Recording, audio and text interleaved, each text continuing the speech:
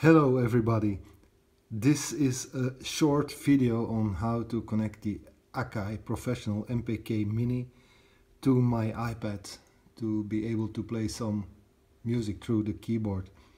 You can connect it via USB.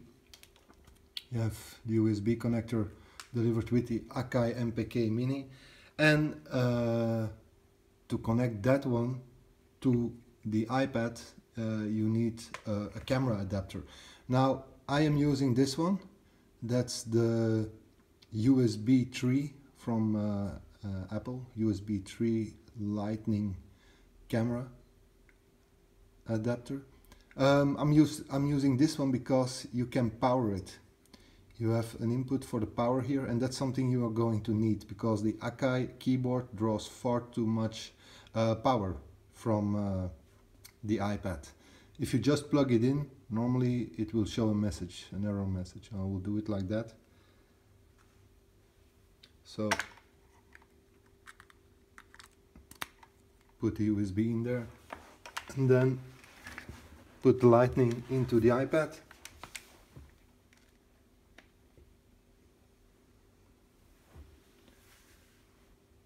There it goes. There you have, I don't know if you can read it, but the message says that the device is not usable because it draws way too much power.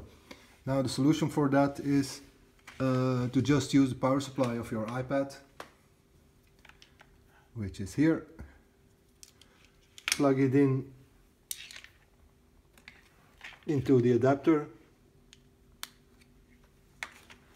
Plug it into the wall socket, which is which is in the wall. You can't see it on the video, and then connect back to the iPad.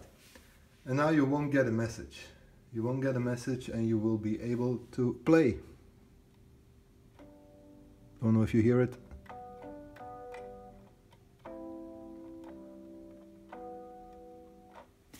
So that's the way to do it, the easiest way. If you have the normal camera connector without the power supply, you'll have to have a powered USB hub and things like that. So that makes it a bit more complicated. Enjoy!